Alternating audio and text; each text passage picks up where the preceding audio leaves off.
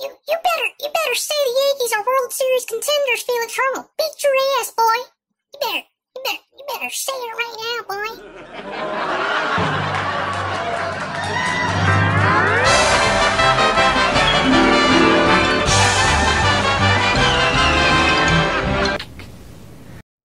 What is up, Yankees fans? This is Felix from NYYNEWS.com yet again with another video. Let's talk about my previous video on why I think the Yankees are in big trouble right now.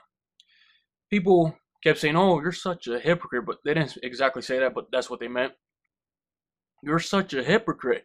I thought you said the Yankees were automatic World Series contenders. Well, not when CC Sabathia is not performing. Not when you have question marks with Sonny Gray and even Tanaka being inconsistent. You don't know what you're going to get from those two. Then throw in CC Sabathia to the mix. I mean, that's just a blow to your starting rotation and to your team, especially when your bullpen as well has question marks and is inconsistent as well.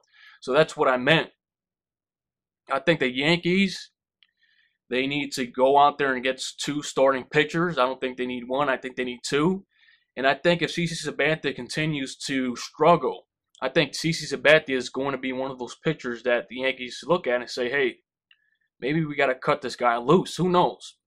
I like CC Sabathia, but he needs to perform. He's going up there in age, and if he can't win ball games for the Yankees, if he's giving up a whole bunch of runs, then I see no reason to keep him in this rotation when you have so many young arms in your farm system and you can make trades for aces. Literally, you could trade for two aces if the Yankees wanted to. Maybe an ace that is owed millions of dollars and it wouldn't take that many prospects, but maybe salary. The Yankees could do that. So, I don't know. We got to see how CC Sabathia performs today. I hope he pitches a good game. I hope that's not the case. But like I said, I'm not going to lie to you guys and say, hey, the Yankees are World Series contenders, because as of now, they're not.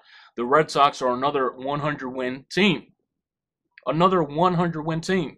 You can't, let's say, stay in a race when your starting rotation is inconsistent. And like I said, sometimes your bullpen is as well. So I'm just being realistic with you guys. I'm not going to lie to you guys. Yeah, a week ago, the Yankees, or 2 weeks ago, were unstoppable. But this is the story with the 2018 Yankees. We all saw in the beginning of the season, they were practically one of the worst so-called hyped-up teams out there.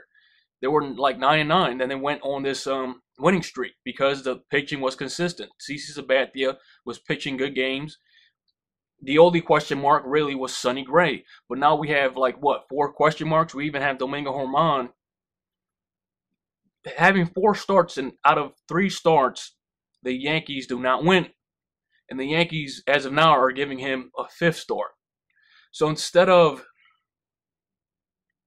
experimenting with your form, putting another pitcher in that spot, the Yankees just continue to experiment with Germán.